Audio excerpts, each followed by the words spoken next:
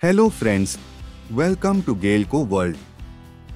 We have Gelco 3-phase Smart Intelligent Control Panel. So we will see how to set up it. First we press green button to turn on the panel.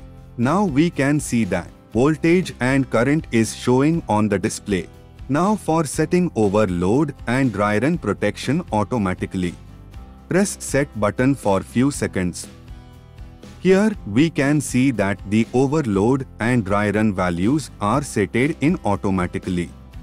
Wait for few seconds. If you want to set auto off timer, then press the green button 2 seconds. Here auto off timer option will appear on the display. In this we can set the time in hours and minutes with the green and red buttons. Once the value are selected, wait for few seconds.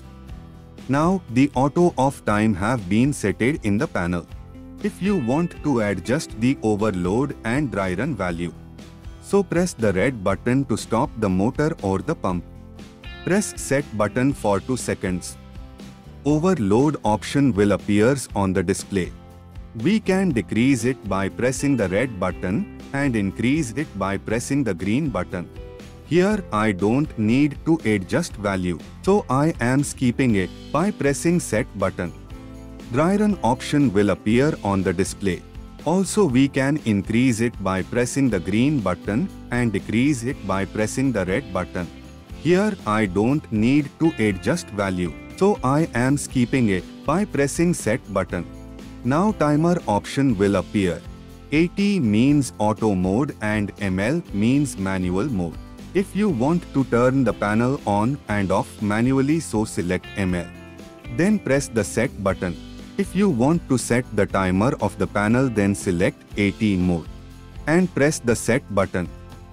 Now in this you can use either auto off or auto on timer. For example, here we have to set auto on time. So we are selecting the auto on mode and press the set button. Now the time option will appear. In this we can set the time in hours and minutes with the green and red buttons. Once the value are selected, press the set button. Now all the parameters have been set in the panel. Thank you for connecting to Gelco. To get more information, visit our website.